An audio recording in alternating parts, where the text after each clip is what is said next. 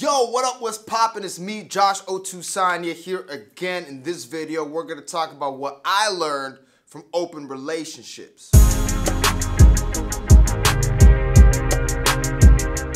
Stay tuned to the end of the video where I give you my final verdict on what I think about open relationships and will I ever do one. Now these days, open relationships are trending. If you don't know what an open relationship is, it's when you're in a relationship with somebody, but you're allowed to see and have sexual relations with other people too. Goodness gracious. Like, to me, that's wild. I can't imagine kissing my girlfriend, my hypothetical girlfriend, and then just being like, hey babe, I'm gonna step out real quick. I'll see you in a bit. I'm just gonna finish this threesome real quick. Yeah, I'll talk to you soon. Yeah.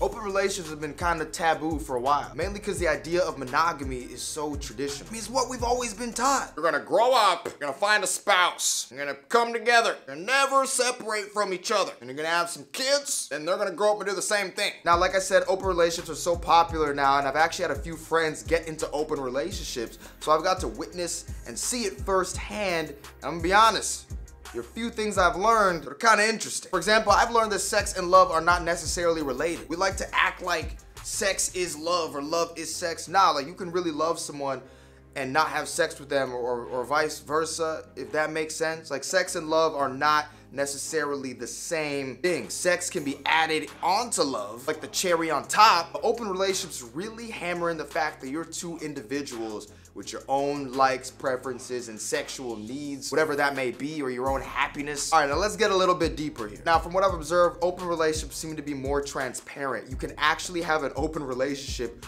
with open communication, real open communication. Because look at it like this. If you're in a closed relationship and you find someone else attractive, right? You're not really gonna tell your significant other that. That's kind of a secret you keep to yourself. If someone's turning you on, or there's a coworker at work that you're really attracted to for whatever reason, and that secret's bubbling up within you and your little crush or whatever on this other coworker, and you don't want your significant other to know because you don't want them to worry for whatever reason. You want to spare yourself that drama because you're like, no, I got this.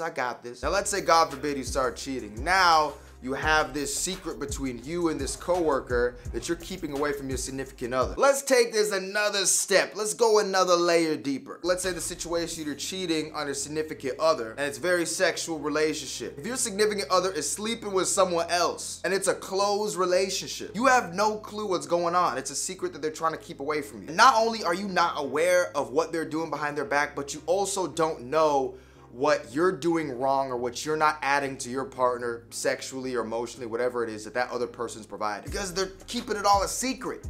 But let's say it's open, it is open. You're having open communications, candid communications about what you like and what you don't like. So let's say the person you're with or you're dating is sleeping with someone else and they're doing things in the bedroom that you never do, but they really enjoy that. Whoa.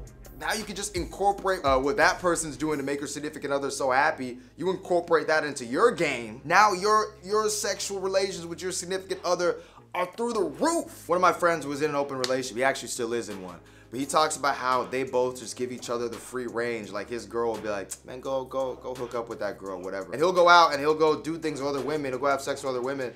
But it's like he can't stop thinking about his girl. Like, he can't stop thinking about his girlfriend. He's in love with her. So it's like the physical aspect is there, but the emotional aspect it's like two separate things. Now, if you ask me, I would try an open relationship. However, it would have to start that way. So I can't be already in a monogamous, committed relationship with a woman and then out of nowhere like, yeah, let's do open relationship for a month. Nah, I'm already too deep, already too emotionally involved, get too, all up in my feelings. Nah, I couldn't do it personally. But if I meet someone off the jump and we talk about it, we're like, why don't we just start open? Then yeah, we could probably do it that way. But the idea of open relationships, it really hammers in this question I've always had, and that is, are humans really meant to be monogamous? Because if you ask me, if we're meant to be monogamous, if we're wired to be monogamous, then when you get married, when you're in a relationship, when you're all committed or whatever, there should be some function within the brain or something that immediately makes you unable to be attracted to anyone else around you. Like, there should be some biological thing that's like, yo, I don't even think anyone else is even remotely attractive. I just can't be turned on by anyone else. Humans in general can be turned on by other people even when they're married. Even though I prefer monogamy, right? That's just what I know, what I'm used to. I do think that the idea of monogamy was probably put into place because it's better for society as a whole.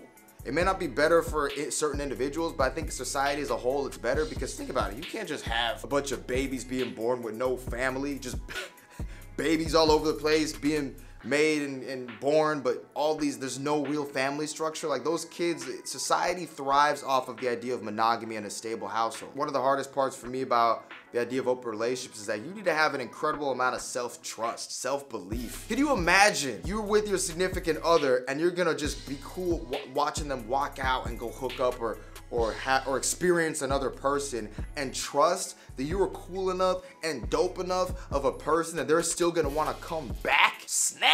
In the comment section down below, let me know, what are your thoughts on open relationships, and would you ever try out an open relationship? Let me know. For more videos, click over here. What you waiting on? Click, click, click. You know, in high school, I really wanted the approval of the cool kids to feel important. In college, I wanted the approval of all the women. But then after I graduated college, I realized, trying to spend so much time trying to find the approval of other people is a waste of your